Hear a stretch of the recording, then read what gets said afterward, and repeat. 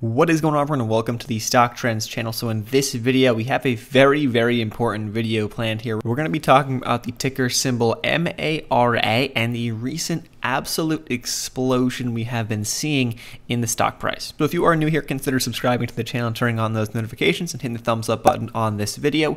We're using the Webull desktop platform. It's a free to use platform. There's a link in the pinned comment and description box down below to check that out and grab 4 free stocks when signing up. But right now we are looking at MARA. Look at this chart. This is the daily chart. We have this large kind of pennant shape breakout that we are seeing here starting really back in August. We made this first really big push up from sub $1 all the way up to over $5. Came down, held this trend line.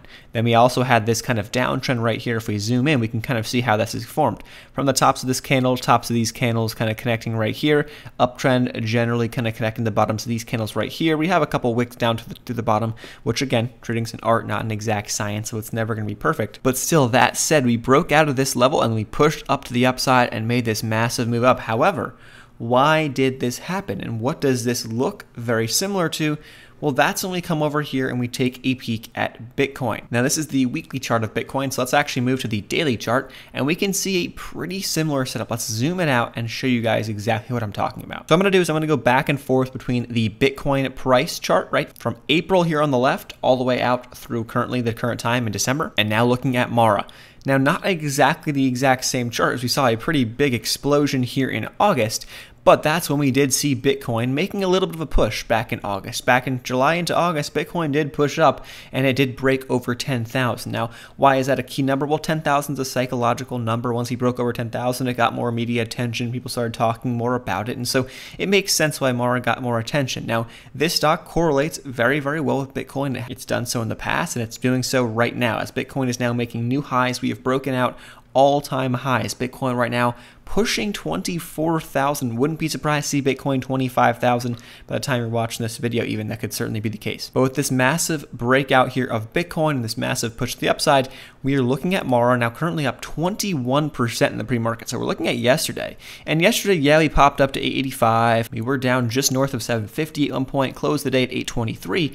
But right now, MARA is at $10. If we take a look at what's actually happening, look at the 5-minute chart, we gapped up huge. Now, why did this actually happen? Well, because Bitcoin pushed up significantly overnight when MARA was not trading, when the stock market was closed. Now, you can trade from 4 a.m. Eastern to 8 p.m. Eastern on Webull, which is why I absolutely love trading with this platform and using the platform, because what I actually had orders set at just around $10, and so I woke up to my orders filled. Now, I still have some MARA personally. Absolutely does not mean you need to go buy this stock right now, but that said, I had my orders set for just about $10 and it filled when I woke up, and so I like when that happens. Now, however, if I had only been able to trade from 7 a.m., yes, okay, my orders would have filled at this point, but many times, sometimes you get these gap ups and the stock pulls back and you don't actually get your order filled when you wanted it filled. That said, where can MARA go in the future? Taking a look at the daily chart, when we're hitting new highs as of late. However, if we look back to the weekly chart, you want to go back to 2017 when we had the first really Bitcoin bull run, back when Bitcoin hit 20,000. Now, I am not saying that MARA is going to go to 20 plus, is going to go to $40. I'm not saying that's going to be the case. However, it seems as if right now we don't really know where Bitcoin's going to go. We're seeing more crazy headlines. We're seeing more media attention now that Bitcoin is hitting new highs over 20,000, which is somewhat expected. We expected that to happen, right? Now the FOMO kind of hits in. A lot of people are trying to get in while they can.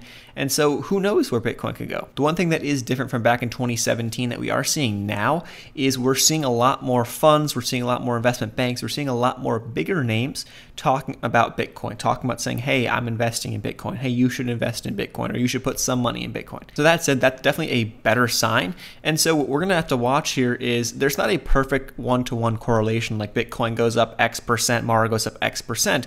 I wish that was the case, but there is a decent correlation here with Bitcoin, saying, hey, if Bitcoin's pushing up, what we've been seeing right now is MARA is pushing up as well. So if you're someone who is in MARA, looking to get into MARA, that's fine. Yes, could you have gotten in down here at the 250 area? That's personally where I had an average back in at 250, rode this thing up to 693, then I actually got out, it pulled back, and then I actually got in back on this pop as we started pushing back over 20,000. Could you get in here at $10? Sure, get in at $10. Just make sure you have Bitcoin pulled up as well. You can actually trade cryptocurrency on Webull as well right now, but make sure you have Bitcoin pulled up on another screen. You're always monitoring.